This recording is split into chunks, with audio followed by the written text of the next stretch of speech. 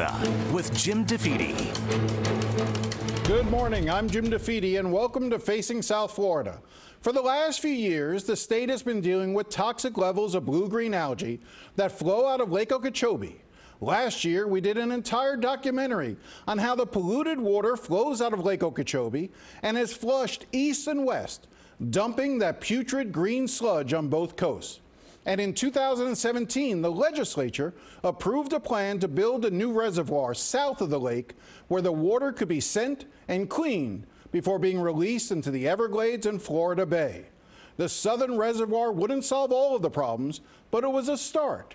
A few months ago, the federal government passed funding for the southern reservoir, and President Trump signed it into law.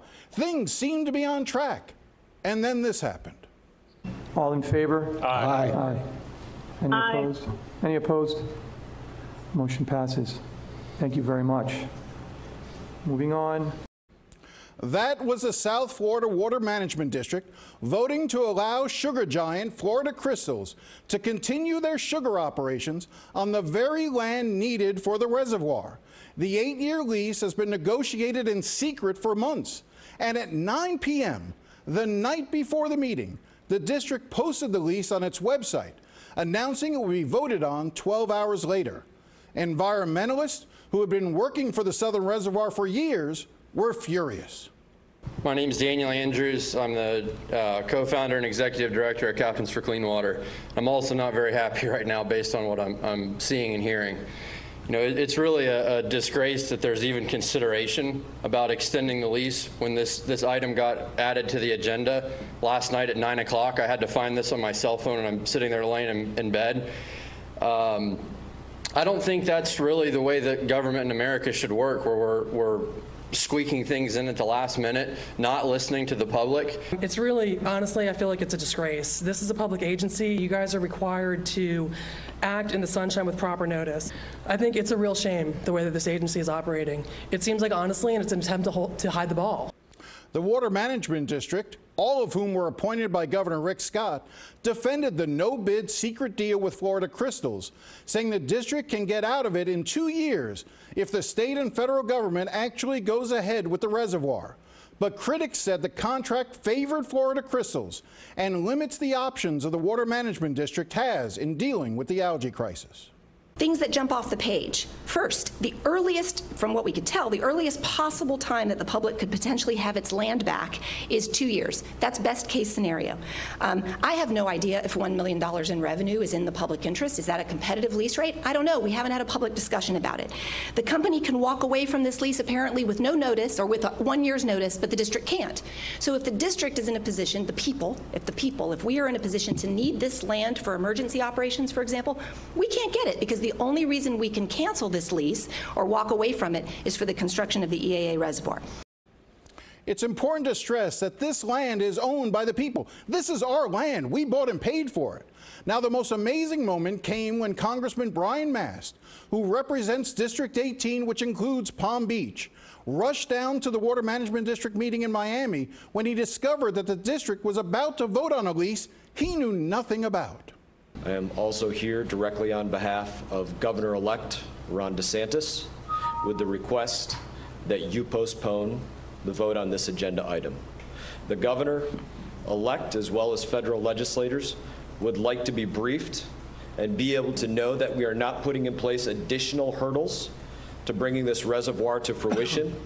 We want to know that any new land leases that are being incurred out there, that are being put forth out there, are not something that are going to be impossible to get out of. Some sort of land lease where we are going to be engaged in multi-year lawsuits if there's an early termination, some additional hurdles such as that. Despite his pleas to slow down, the district ignored him and went ahead and voted to approve the lease. In a few minutes, I will press one of those district members for answers. But first, a few days ago, I met with Congressman Mast and asked him about what he thought of the way the Water Management District had handled this and the new lease with Florida Crystals. So many things that the governor and the federal legislators like myself wanted to know about these lease agreements to make sure that they weren't going to get in the way of that reservoir, and we were denied that opportunity. And I think we were denied that opportunity with malice. Nobody's questions were answered by that board. Everybody's questions were ignored, and they said, no, we're going to go out there, we're going to go vote yes on these, even though people haven't had the opportunity to review them. The governor-elect has not had the opportunity to review them. The federal government has not had the opportunity to review them, and they basically said they couldn't give a rat's caboose what everybody else thinks.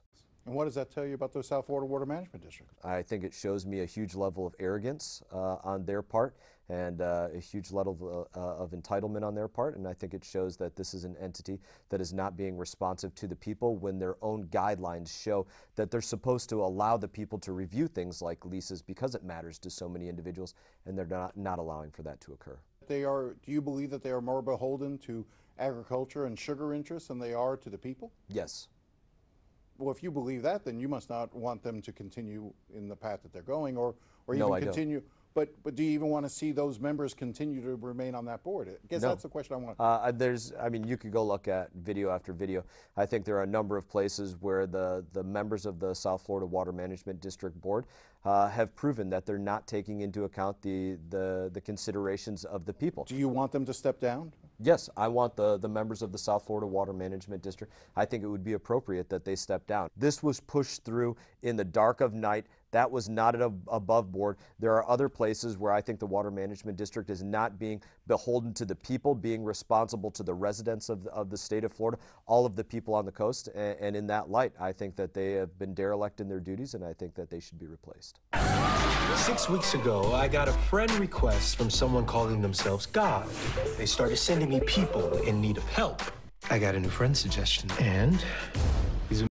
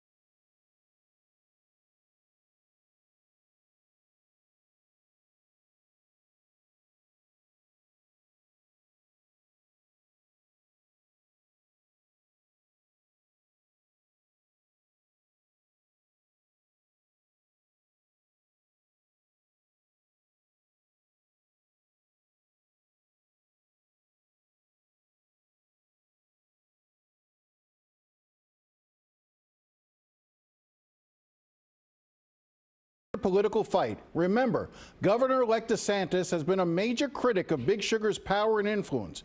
We will soon see if he will take on the lease and the Water Management District.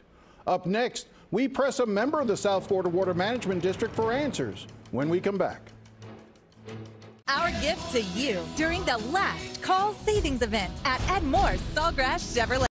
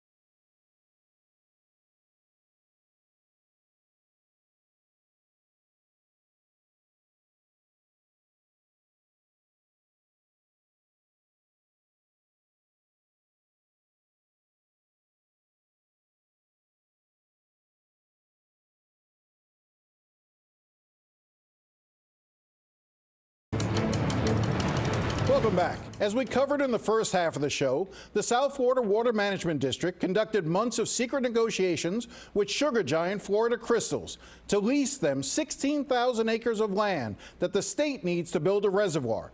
That reservoir was designed to deal with the toxic algae problems. CBS 4 News requested an interview with the chair of the district, Miami attorney Federico Fernandez. Instead, the district provided Brandon Tucker, who was appointed to the district by Governor Scott in June 2017. Who approached who about negotiating a new lease? And I don't know who approached who. I would assume that occurred during the Senate Bill 10 debate as to how that was to go down, and that was prior to my time, Jim. I came on this board in June of 2017, so probably what happened there with all that negotiations through Senate Bill 10 was just prior to my time. So that was the calling on you to renegotiate or negotiate a new lease was part of Senate Bill 10? Yes, sir. Can you show me where in Senate Bill 10 it says that? Because I can't find it. No, sir, not specifically. I mean, it's not in there. Okay. Well, my understanding is that agricultural operations were to continue, that they were not to be disturbed, and so I understand that from a practical standpoint, beyond even the law. That as a land manager, that's what I do for a living. I'm in the real estate business, dealing with land primarily for 23 years. Been a third generation Floridian from Okeechobee County, where I grew up, and I live in Martin County now, where we're at the epicenter of these blue-green algae crisis issues. And you know, where that is located in here is one thing, but understanding the practicality of the fact that we need to be able to keep farming there, to keep operating there, to make sure that we don't have this land go fallow, to make sure that we don't have invasive species move in and vegetation and all those things.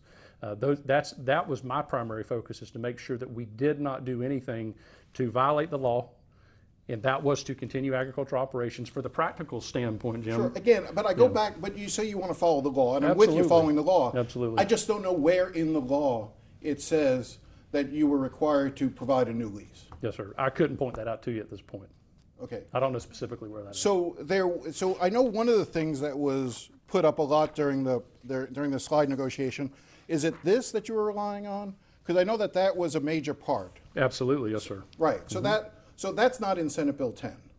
That Chapter 2018-1072 Laws of Florida. Right, but that's not Senate Bill 10. Okay. That's part of something that was the implementing clause of the appropriations bill. Senate Bill 10 was passed in 2017. Mm-hmm. This was the enacting clause for funding in 2018. Mm-hmm. And that, I know, that was the major point for you, was what's outlined there, talking about not letting the land go foul. Yes, sir. And all those sorts of things. And you were impressed by that when that was put up on the screen. Yes, sir, absolutely. Do you know what the immediate line after that was? So after this paragraph? Yeah. No, sir. The very next line, which for some reason your staff decided to leave off, is this section expires July 1, 2019. Was not aware of that. So essentially, you gave an 8-year lease, citing a law that was only in effect for another 8 months. Did you get played here?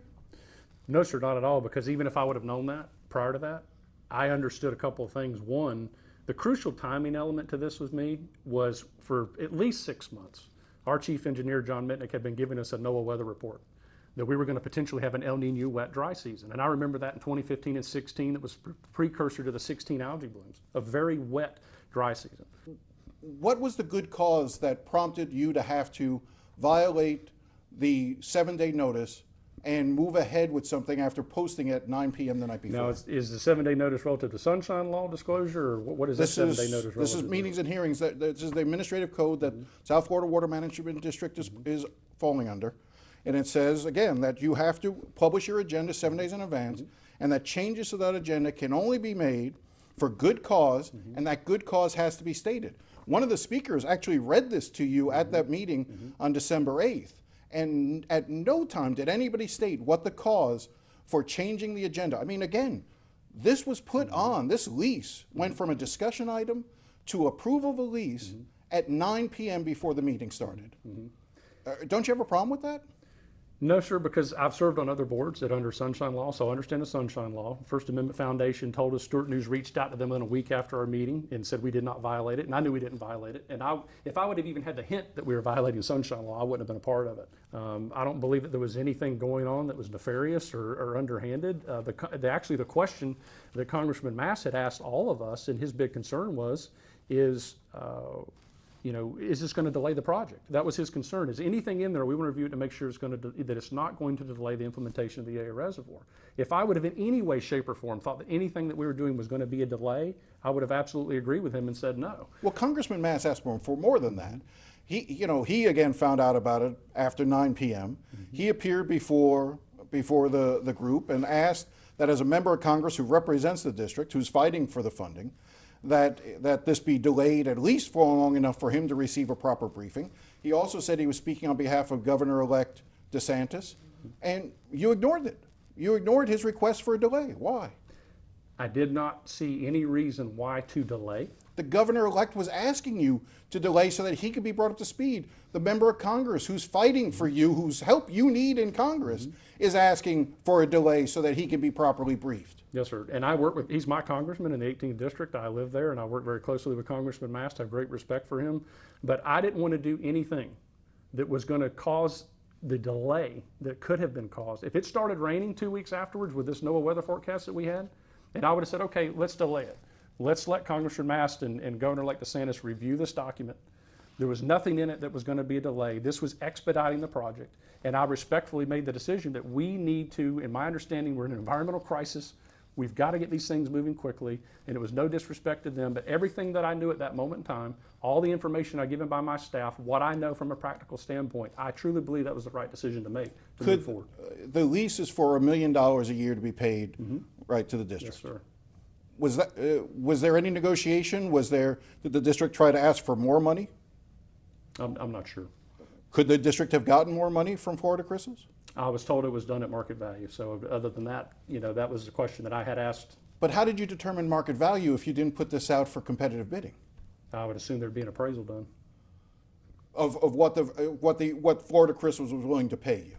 I guess what I'm saying is, I'm saying when you are in a negotiation for land, this is what you do for a living. Yes, sir.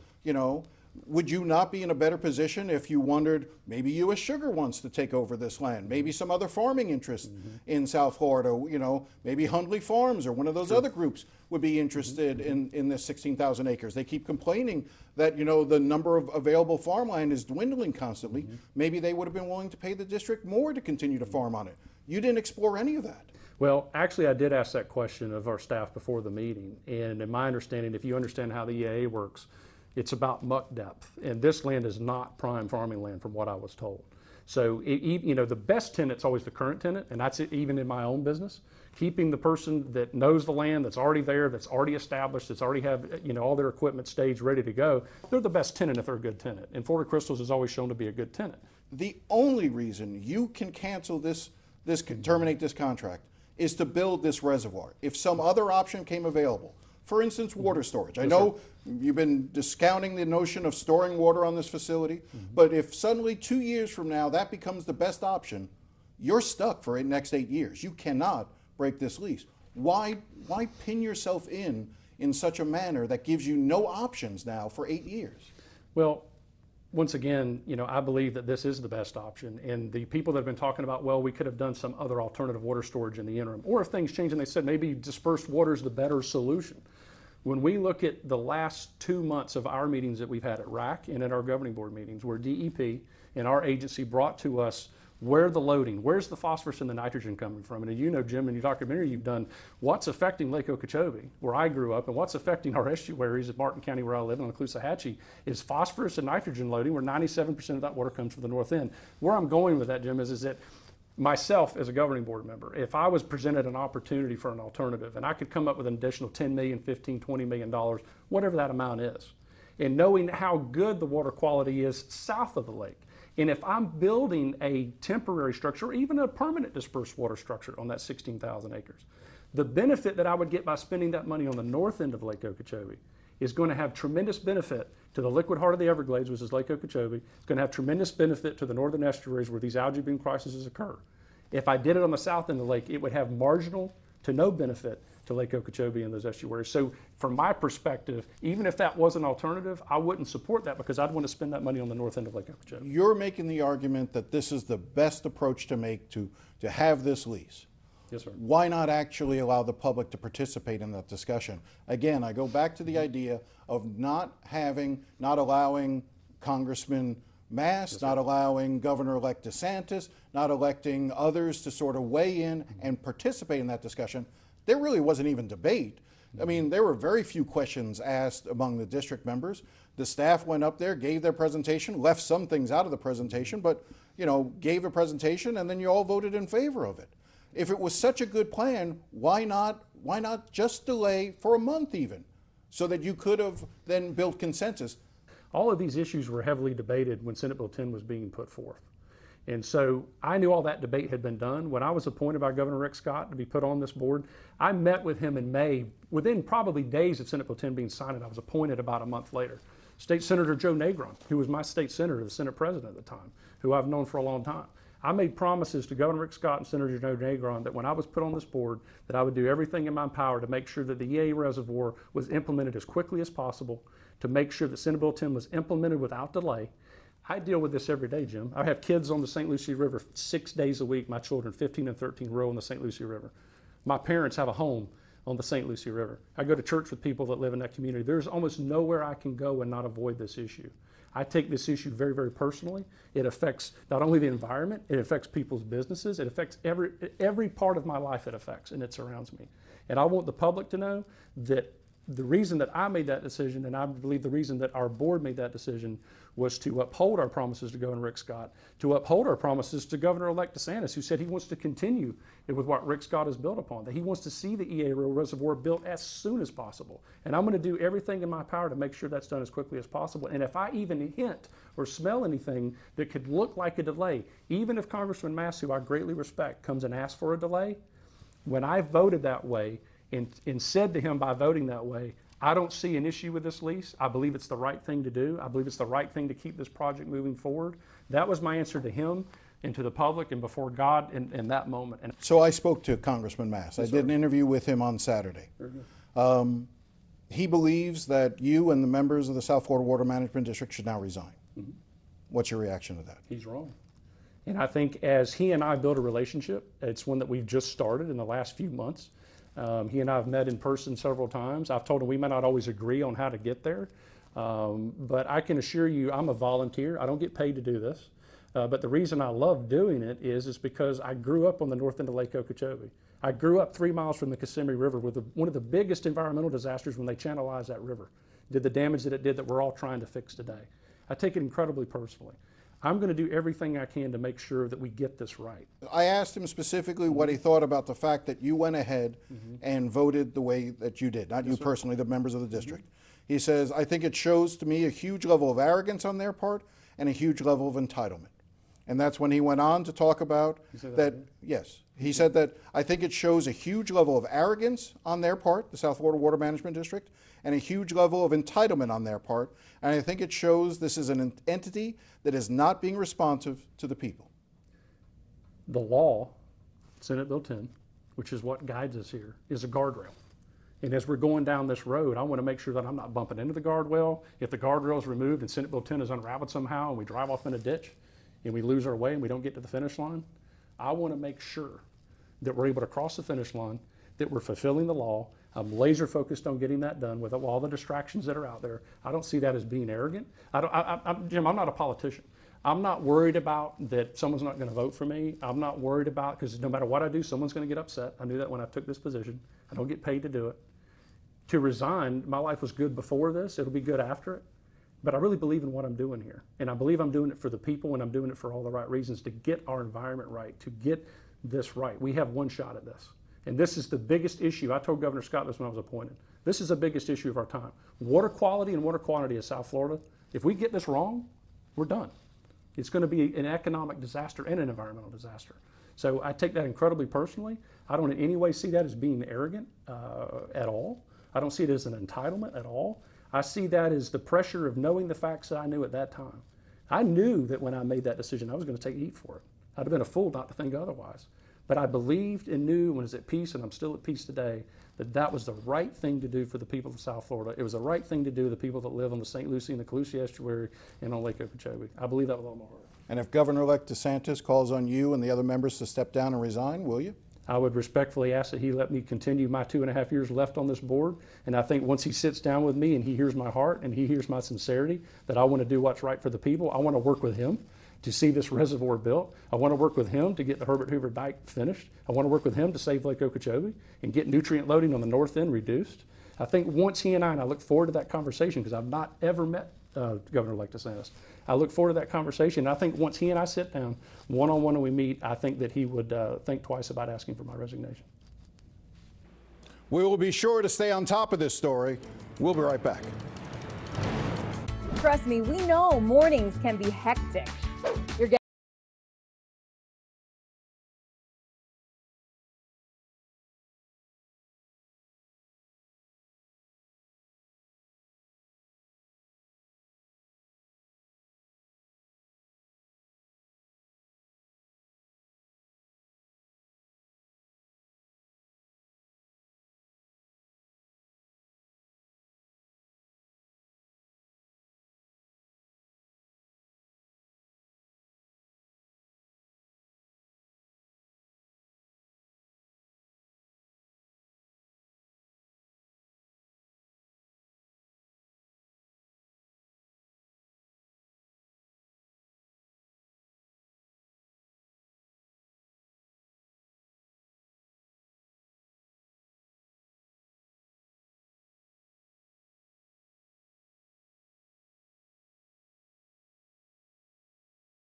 South Florida, I'm Jim DeFeedy. Enjoy the rest of your Sunday.